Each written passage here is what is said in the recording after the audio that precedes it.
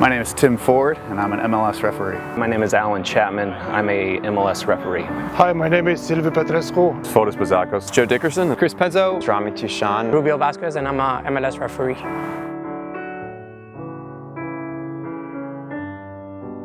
One thing that fans might not know about referees is that when we finally go through the system and make it to Major League Soccer, that game is not our first game. I started refereeing in 1997 at the age of 14 and didn't get an MLS until 2009. One thing I want fans to know about being a ref is we do this for the love of the game. If we make a mistake, it bothers us for a long time. We don't care who wins, we just care how we perform on the field.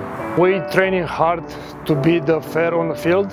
I think the biggest thing that they believe is that we call fouls for a team that we are in favor of when that's not really the case. We have tons of camps that we have to come through throughout the year, lots of training, going over clips, trying to learn from our mistakes, figuring out what the best outcomes are, a lot of studying, a lot of physical work, and a lot of time from our families. Yeah, pet peeve for me is when fans believe that we make certain calls for certain teams. To be honest, we don't care who wins the game, we want to get it right. We don't need a lot of help remembering simple things like how much time to add, because we actually keep track of that. And so it's really easy for us at the end of the half and at the end of the game to add the time on, because usually the fourth official is writing down exactly how much it is, and we just show that much time. The biggest misconception is that we don't just show up on Saturday evening or Saturday afternoon. We live, eat, breathe, sleep soccer. I think so all the spectators, they know where you live, and when you referee the team in your city, they expect to make the call, for them, and to make the call against them, they're against you, which one, for us, it has to be fair. But I think for the spectators, they think, because you referee that team, they expect something.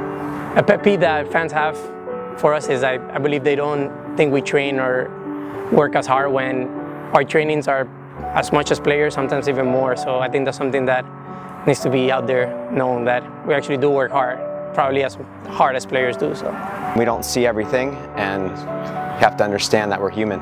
I think a misconception that fans might have about us as referees is that what they yell at us on the field really bothers us, whereas for me personally, I think the passion and emotion the fans bring to the game are actually real positive. So I think the more they support their team, the more passionate they are about it, the better it is for U.S. soccer in general. People don't realize that referees actually have a sense of humor. One of the funniest things I remember is walking onto the field, and a little 12-year-old kid looked at me and said, "Hey, that referee looks a lot like Borat." And I had to go and look on the internet for a picture. I said, "Oh God, I need to go get a haircut." And it's very nice.